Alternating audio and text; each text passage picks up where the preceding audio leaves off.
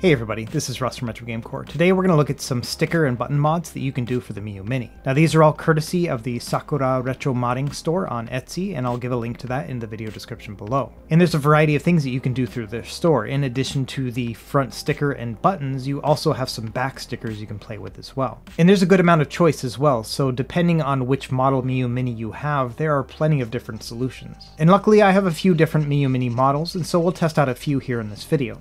And there are a lot of neat solutions that are coming out for this device, and I'm going to do a separate video to highlight some of those. So be on the lookout this week for things like some grips, new stands, as well as some handmade cases. But for now, let's dive into this one from their store. Now, Sakura Retro Modding is based out of France, so depending on where you live, shipping might take a while. For me, it takes a couple weeks. And I ordered quite a few things here, but it does look like he sent in a couple extras here to show off on the channel. In addition to the Miyoo Mini accessories, I also got some things for the Analog Pocket, which you may have seen in my review video last week. And one of my favorite things about this store is the attention to detail that this person has when it comes to even the packaging. So for example, each of the buttons will come with a QR code that you can scan to get more instructions, and each of the buttons will come in a 3D printed case as well. To start, we have some black buttons here. These are all convex, so they are rounded around the edges. Here are some buttons that are themed after the North American Super Nintendo. The light purple ones are concave, while the others are convex. And here are some red buttons with both convex and concave shapes to them. We're going to use this with my NES version. Additionally, we have some Game Boy inspired colors here, as well as translucent blue, which I think will work really well with a Sega themed Miyoo Mini. And finally, we have some translucent pink ones. I think this would look really good with the translucent blue model. So those are the button options we have to work with. Let's take a look at some of these stickers that we have inside. Okay, to start, we have a Sega-themed one here. Again, I think the translucent blue buttons would look really good with this. And then we have a couple different Super Nintendo stickers here, both for the V1 and V2 Miyoo Mini.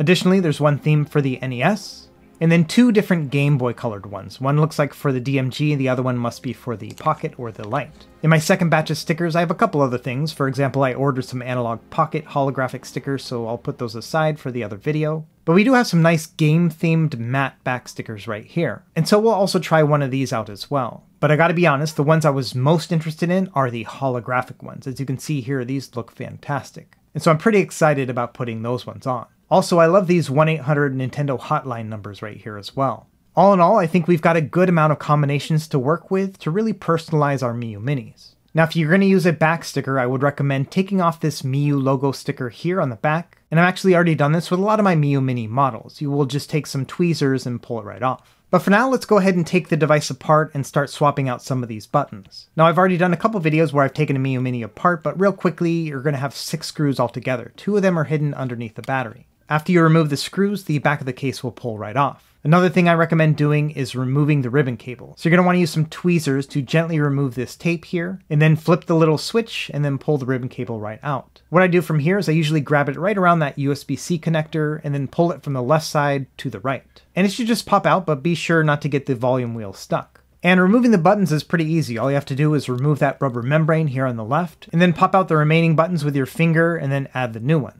And I'm going to start with the red buttons here. Like I mentioned, some of these are convex, some are concave. So just make sure that the convex ones, the one with the indentation in the center, are going to be on the X and Y position. Other than that, it's super easy. It's just a 1-for-1 swap. Okay, once you've swapped out the buttons, go ahead and put the rubber membrane back in its place, and then add the PCB in the reverse order. So make sure the volume wheel is put in first, and then kind of angle it together so that everything fits into place. You shouldn't have to force anything to make it fit. From there, go ahead and secure the ribbon cable. It may take a little bit of time to coax it in. Then go ahead and clamp it down shut, and then reapply that tape. And if this is your first time working with a Miyoo Mini or a small electronics device like this, just take your time, there's no rush. After that, I recommend putting in those first 2 screws, the ones that are underneath the battery, and then flip it over to make sure that all of your buttons are arranged correctly. And yeah, looks good to me here, so let's go ahead and put the rest together. And there's no real special trick to this. What I usually do is I put the battery in next, make sure it's nice and tightly arranged, and then I put the remainder of the screws back into place. And yeah, so there we go. Now we have new buttons on our black transparent Miyoo Mini. So now let's start messing with the stickers. We're going to start with the holographic sticker here on the back. I'm going to give it a quick wipe just to make sure there's no dust on the back here.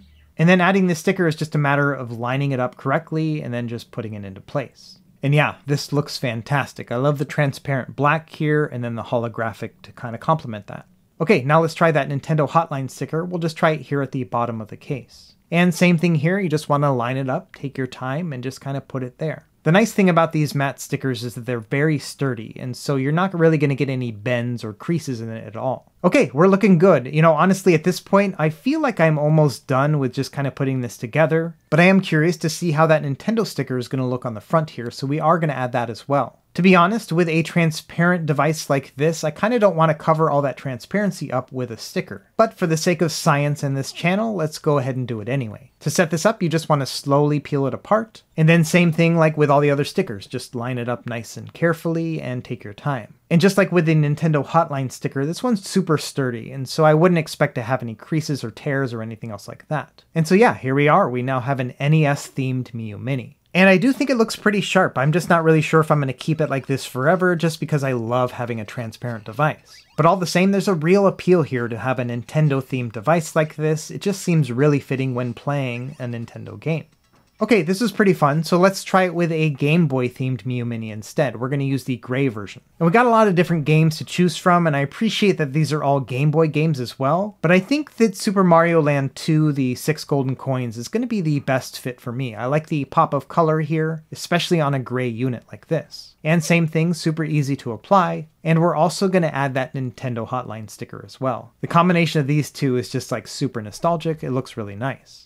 Now on the front, I decided not to swap out the buttons for this model in particular. I think that the coloring here is already fitting for the Game Boy, and so I thought, well, let's just leave it like that. And same thing here, I'm just going to gently apply this sticker, and yeah, it looks pretty nice. I like that the color matching on this is just about perfect with the case itself. That probably took a lot of work to get right. Now the feel of the front of the device is a little bit more matte feeling than the original case itself, so you may or may not like that. And I will say that one of the things that does kind of bother me a little bit about these stickers is that you can see where the sticker ends and the case begins. For me, that little difference right there just kind of throws it off a little bit. Now obviously it would be impossible to make this seamless, but it is something I did want to make note of. Okay, let's do one more swap, this time with the SNES one using the white Miyoo Mini. And I'm going to add all of these buttons here, just make sure they're all arranged. I'm just going to kind of speed through this so you don't have to see it all over again, but exact same process as we did with the black one. And so yeah, there we go, we have some upgraded buttons on our white Miyoo Mini. And to top it all off, let's add that Super Nintendo sticker as well. And yeah, this looks pretty good as well, very nostalgic looking too. To top it off, let's add that holographic sticker on the back, and then of course the Nintendo Hotline sticker as well. Alright, now we've got a fully decked out Miyoo Mini here. Now I will say, much like with that gray model, it is very apparent here where the sticker ends and the case begins. And so if that does bother you, then this may not be something that's a good fit for you. But altogether, I do think it looks pretty nice. Although admittedly, I'm a little bit torn because I really love the color buttons on the white Miyoo Mini as well. So I may end up going back sometime in the future. One thing to note is I didn't pull off all of these speaker grill stickers, and so one of them got stuck in here. And this was an easy fix, I just used some tweezers and pulled it right out. Okay, and the last thing I ordered from this store was a Miyoo Mini stand. Now if you watched my Analog Pocket video from last week, I have the exact same stand but for that device. And it's the same thing here, it comes in 3 different parts, they're all 3D printed. And so it's just a matter of using the base, putting the second one inside, and then sliding in the stand part of it. And yeah, this is what it looks like here. I've actually been leaving it on my nighttime dresser, and so I actually have this exact Miyoo Mini just propped up on my nightstand. Now one thing that would have been awesome is the ability to charge it while in the stand, but I understand that that would probably have made the whole process a lot more complicated. But either way, if you're looking for a lightweight stand to show off your Miyoo Mini, this one is not bad. Okay, so really that's about it for this video. I just wanted to show off some of the options that you have available for the Miyoo Mini when it comes to sticker and button mods from the Sakura Retro Modding store. And there are a lot of other options that are available, so check out that store. There are some pretty good pictures there as well. I'm not getting paid for any of these links or anything, I'm just a big fan of some of the things that he's doing with this store. But of course, they're not perfect. Like I mentioned, I may go back to the rainbow buttons with my Super Nintendo one, and I am thinking about removing the face sticker from my black transparent one as well.